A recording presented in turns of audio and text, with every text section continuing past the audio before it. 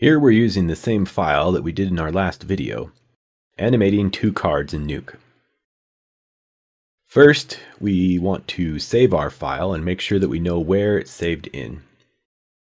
We have it in the C drive, users, user, documents, and nuke file.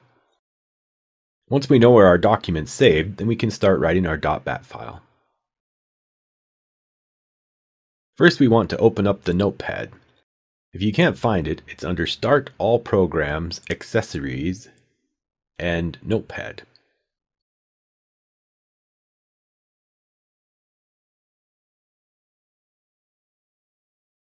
Next, we want to go to our computer, Properties, Advanced Settings, Environmental Variables.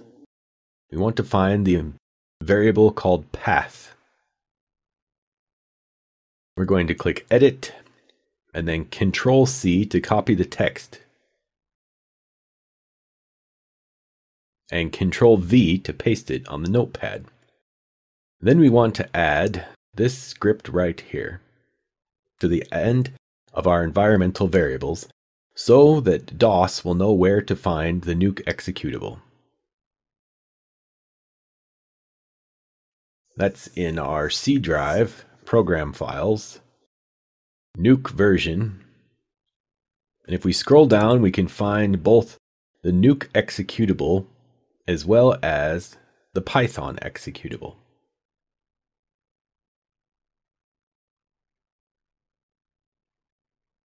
So we want to type semicolon C colon backslash program files backslash nuke version folder backslash. Once we have this entered into our text, we want to hit Control-A to copy all of it, and then Control-C to copy. And then we'll go back to our environmental variables and press Control-V to paste it. If you've done it correctly, you can see the text you've added in the end. Then we want to hit OK on the three boxes and close out these windows because we don't need them anymore.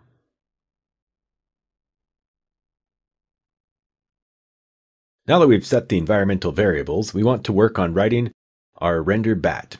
First we have nuke version executable, which will start nuke. Then we have our frame range, and then X, which signifies where our file is located. We can find more flags in the user's guide on page 746.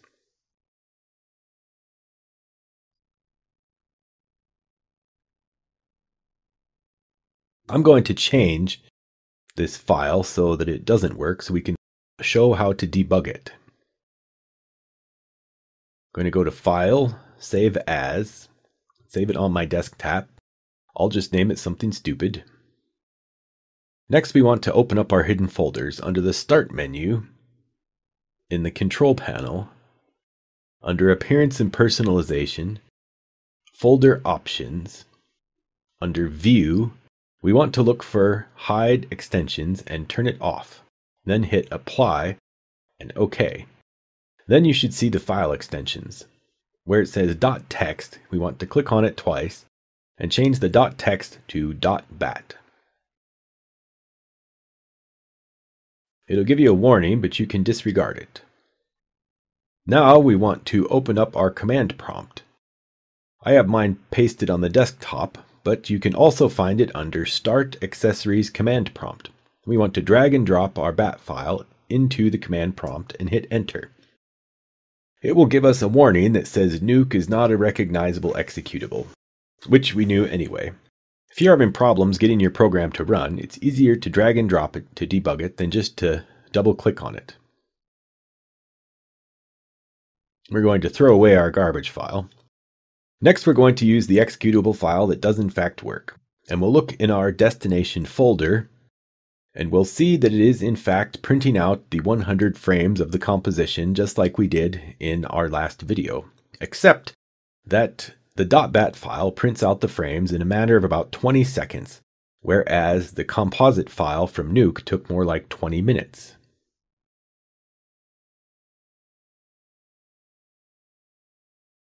So the .bat file is significantly faster than running it from the program.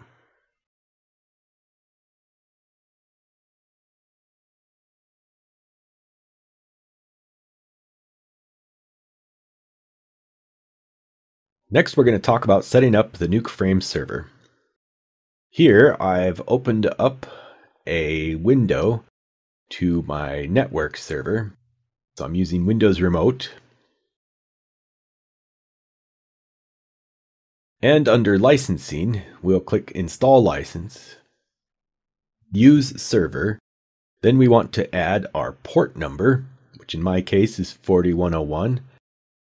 Then we want to put @ and either the name or the IP address of our server, which in my case is 192.168.0.13. We are in fact using an RLM server, and we'll press OK.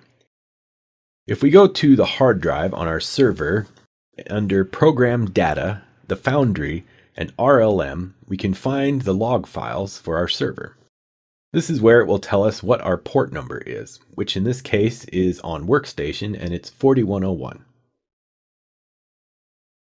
You also have to have a nukeI licensed to run a file share server. If we go under our network and properties, and we go to the IPv4 and properties, we can find the IP address of our host server. Back on our remote desktop, if we go to the Network and Sharing Center also, under Control Panel, we're going to go to Firewall under System and Security, and allow an app through the firewall. We're going to scroll down and we don't see nuke, so we'll say allow another app and check to see if it's in the app list. Here we have the nuke executable, so we're going to press add and then make sure to check for private and public networks. And then allow another app. We'll check to see if Python is in our list, which it is not. So we'll click browse, and then we will go to the C drive, program files x86, nuke folder, scroll down until we find the Python executable and hit open. And then we want to select it in our apps and click add, also checking for private and public networks. And these are the two apps that we want to add to our firewall. Next, we want to add an exception for our port. So we're going to go to the Control Panel, Windows Firewall, Advanced Settings, and under the Inbound Rules, we want to add a new rule for a port. We'll hit Next.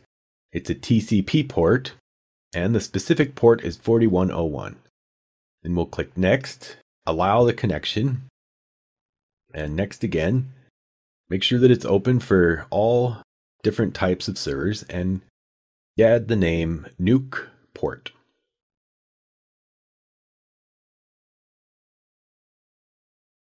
Then we'll hit Finish. And if we notice at the very top of our inbound rules, nuke port is now an exception to the firewall. We will do the same process for the outbound rules, adding a new rule for a port, clicking Next, a TCP port, specific port is 4101, clicking Next, allow the connection, Next again, and make sure that it's open for all networks, and add the name nuke port.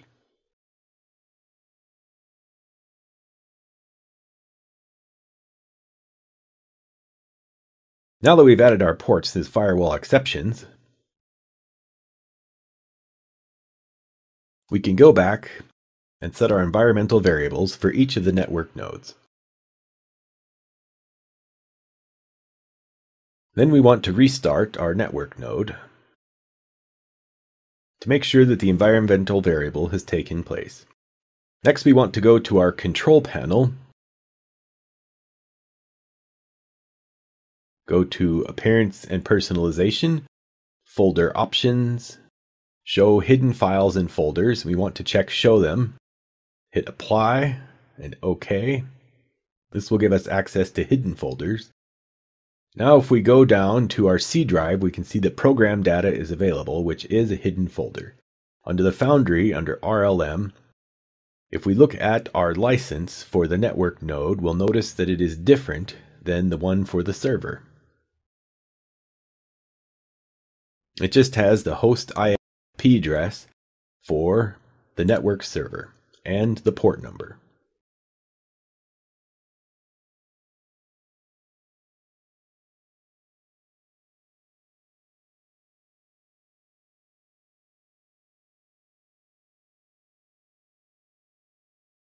Next, if we open up our notepad, we can check out the frame server text. This can be found also in the user's guide. Let me configure it so we can see all of it on our small screen here.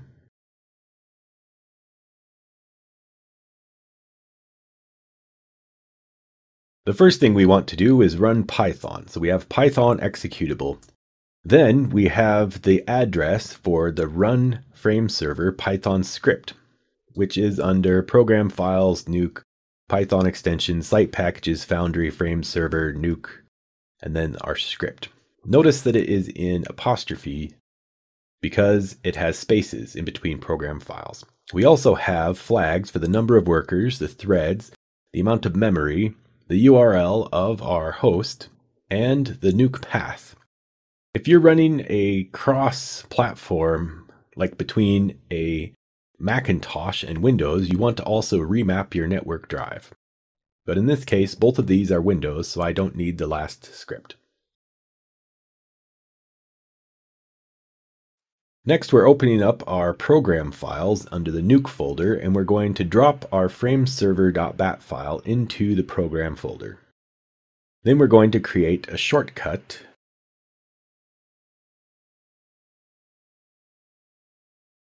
and drag it onto the desktop. First, we're going to change the name of the shortcut to frameserver.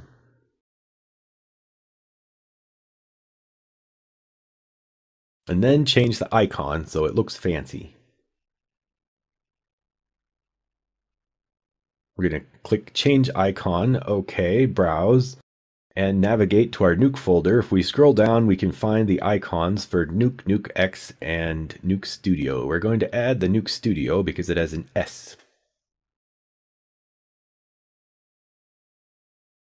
Now we have a pretty shortcut to our .bat file. If we open up our command prompt and drag and drop our shortcut and press enter, we can see our script running. It should return to the command prompt after the script has run properly.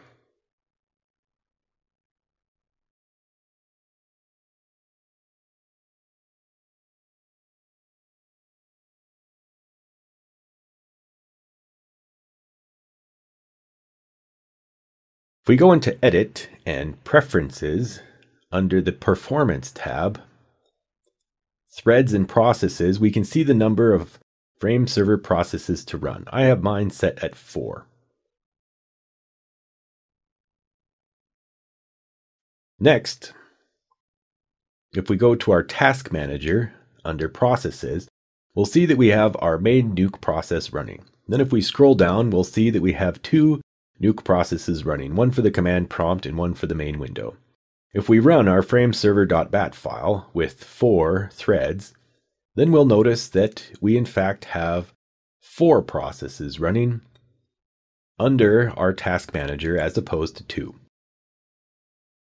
If we go to Window and scroll down to the script editor and import this text here for the Hurio bridge, which can be found under the Help Documentation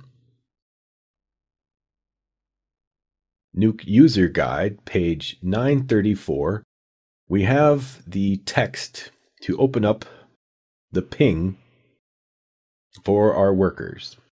We can copy it right out of the PDF document and then paste it into our script editor.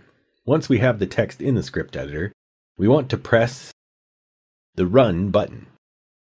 It will run and give us a ping on what our workers are doing. You can see here that worker 1, which is our workstation, is listed, as well as worker 0, which is also the workstation, because we are not connected to the network right now. If in fact we were connected to the network, worker 0 and worker 1 would have a different name, as you can see here in the user guide using Henry and Bob. Once we verified that our workers are connected, Then we can go to our write node and hit render. And if in fact our network is connected, we will see multiple write nodes in our progress bar. Here I've only got one computer hooked up, so there are no multiple write nodes.